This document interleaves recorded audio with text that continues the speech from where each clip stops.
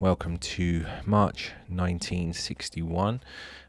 We have, in this issue, we've got Ray Bradbury, the Illustrated Woman. We have Ben Hecht, Jackpot of Corpses. Barnaby Conrad, Tahiti, Ken Purdy, The Ferrari, Has Success Spoiled Marlon Brando. Shel Silverstein is back with TVGBs, which he's done a couple of before. New Nudes in Hollywood Films, Playboy panel with Mort Soul, Steve Allen, Lenny Bruce, and Jonathan Winters, Mike Nichols, Bill Dana, and Jules Pfeiffer. So this is a Playboy panel on comedy. There's a little discussion there, which is an interesting read. So we'll start, as usual, with the Playboy, the playbill, And we have the contents here, which we've just kind of run through at the beginning. Most of it is covered in here. There's a few other comics and bits. Charles Beaumont. We've got I Have the Spirit of the Stairs by Ray Russell. So we'll continue through. Usual ads, as you can remember. Got Walkers in here for this month. Lucky Strike, I think they've been in the magazine once before. Obviously an iconic cigarette. I always remember them from sponsoring motorcycle racing. I think there was on a particular motorbike. I can't remember which one it was, but it was the Lucky Strike was always on there. I do remember it quite clearly, but I'm probably wrong for some reason, but you may have to check that. We'll go through these bits here. Usual records for sale.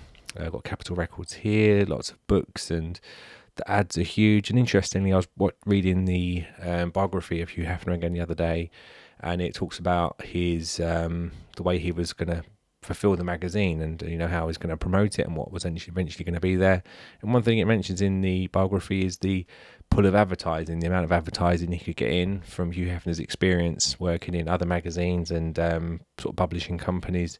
He knew there was a big pull for adverts for this type of magazine, a kind of men's magazine. So he knew from the outset if he could get the magazine off the ground, that the adverts would flow in, and that's where the money would be. Because I guess the subscription cost is kind of part of it, but the advertising really bulks up the fees. So that obviously helps get the magazine going and brings in huge revenues, especially if you can license things as well, like Playboy merchandise, etc., which was a major part of the 80s and 90s magazines, which kind of, in a way, ruined it when the magazine went solely for branding, and which it does today. So this is something new. Get set for your greatest vacation, Playboy tours. So that's quite interesting. They're branching out into those kind of sort of holiday and lifestyle sort of packages. And we've got Playboy Club news. So obviously we've had the Chicago Playboy Club open, and then we've got Playboy Club set for New York City, 7-story building purchased. LA Club to add 140 guest rooms, and then we've got a little bunny feature. So again, they're trying different things, trying to promote the clubs.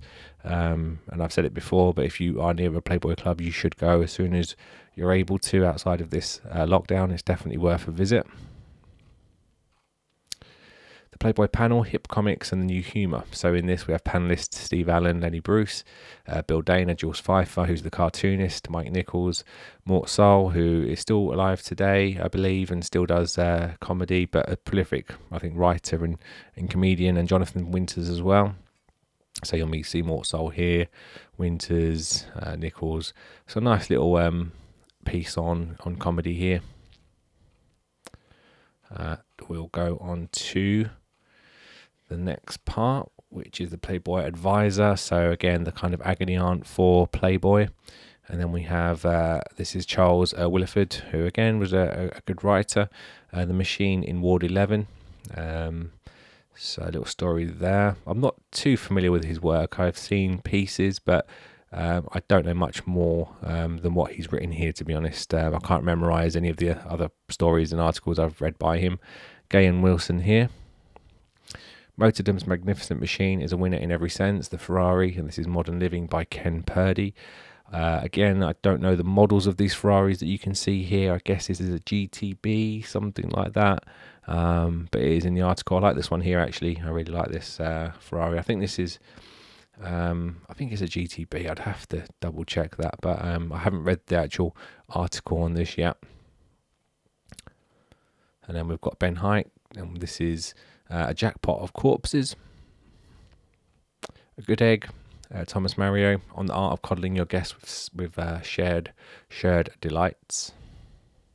And we've got Jerry Tormer, the tragic metamorphosis of an actor into a movie star.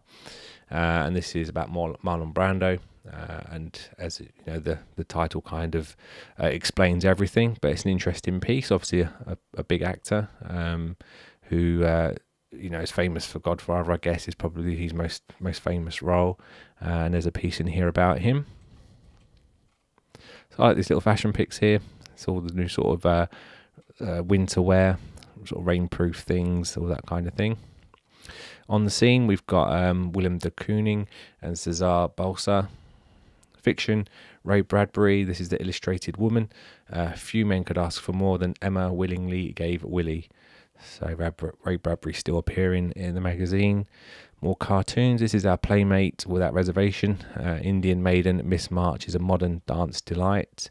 And this is Tonya Cruz, and I believe she actually died in an accident in 1966, automobile accident. And if you actually Google that name and car accident, there was a recent one as well, same name, Tonya Cruz, who died in an accident. I was getting confused. I thought she was still alive and passed away sort of recently in this accident, but no, it was actually back in 1966. So it's obviously horrible to think that only a few years later she had passed away.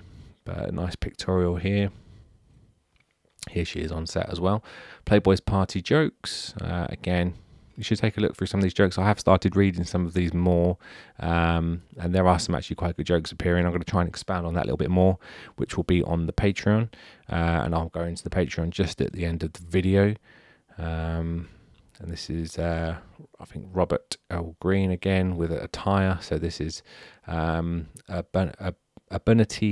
Vanity Afoot, sorry. For some reason I was reading that wrong. So nice selection of shoes, and we have Charles Beaumont. More cartoons, Ericsson, and then we've got Tahiti. The jewel of Oceania casts a haunting spells on those who have the temperament to yield its seductive beauty. So Barnaby Conrad here with this little piece on Tahiti. Ray Russell, improve your conversation this brand new easy way. I have the spirit of the stairs. So a little piece here from him. John Dempsey with this little cartoon here. This jet age is amazing. Just think, I had breakfast in New York, lunch in San Francisco, and here he is in the where this would be, I guess, the not Caribbean, but kind of perhaps like West Indies or something like that. This is the nude wave in Hollywood, a little pictorial, and this is, we talked about censorship before, how the censorship was quite prominent in Hollywood. European films were being censored. Obviously it looks like this isn't the case anymore. Films are starting to show a bit more nudity because it's good for box office sales, and what better way to change laws than to have something that actually makes money. And you'll find that the law changes very quickly when it can make money. So there's very influential people who back these films, back the studios, and they can influence law changes to get things through, which I expect is what happened, especially if the box office is quite stagnant. That's the way to do it. We have Vargas again, Alberto Vargas, excellent pin-up artist, one of the best, and that's another nice little drawing here. Ribbled Classic, son of TVGBs, and this is the ones you've seen before by Shel Silverstein. More cartoons. This one's featured quite a bit, kind of like the ruler, this kind of emperor in the Middle East with all these kind of ladies around him. So more continuations of the other stories. And just to let you know, the Patreon is now up and running. If you go to patreon.com/10.9, you can sign up for £8 plus VAT per month. There is a tax which we have to apply because I'm based in the UK, and this is going to be the foundation for the 10.9 magazine, and it's going to be a place where I can expand on more things Playboy and have more discussions with you, and we can share more images, and it's kind of more of a club for the people who are serious about Playboy. Obviously on YouTube I get quite a few views on here, but most people are looking for just Playmates generally. Some people comment, people have emailed me, which is very nice, but the actual 10.9 Patreon is where we can have a real conversation, a real club. We can get people on and interview them and have discussions about everything Playboy, nothing missed, no stone unturned. We're going to go through everything relating to Playboy. And if you are a Playboy fan, you can sign up there, like I say, for £8 plus VAT per month, and I will make it worth the while. You know, I will spend a lot of time doing these. You know, these videos take up a couple of hours every night, and obviously reading the magazine, so it is a pleasure to do it. But to make things really good for you all, I really sort of have to charge, because in that way I can invest more money into better production and into getting people to produce for the magazine, and get things up and running. So if you're a fan of Playboy, especially in sort of 50s, 60s, 70s, even 80s, and you're kind of disappointed where Playboy has gone today, I will take you back. We're going to go back and do things much more simply, and take back the basics of what Playboy was, a kind of classic liberalism in a way, and that's where we're going to carry on. So this is the final part of the Ferrari article. I can actually see in here a 250 GT Ferrari, so I think that's probably one of the cars that features on the front. You'll know a bit more than me. I'm not a huge car person. John Dempsey here. Will you please stop taking me down? Will you please stop taking down what I'm saying?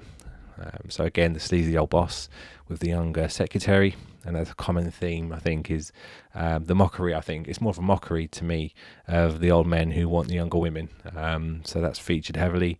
Females by Cole, and this is obviously Jack Cole cocktail napkins. So they're selling these. And I think we're done. So head over to the Patreon, patreon.com/109. You can sign up for £8 plus VAT per month. There's going to be some updates coming this week, just some initial videos before I really start getting the content on there in the next couple of weeks. But you'll be able to contact me through Patreon as well. I'll invite some of you on for discussions if there's things that you want to talk about, which I expect you probably do. And I'm looking for kind of older guests. If you're over 60, I would like to speak to you, because you've been probably reading this magazine during its prime, and you can remember being around at the time when these magazines was released, which is you know, interesting for me, and probably for a lot of other people as well. So that's us done for this month. I'll see you in a couple of days for another episode, which will be April 1961. So enjoy the rest of your weekend, and I'll see you soon.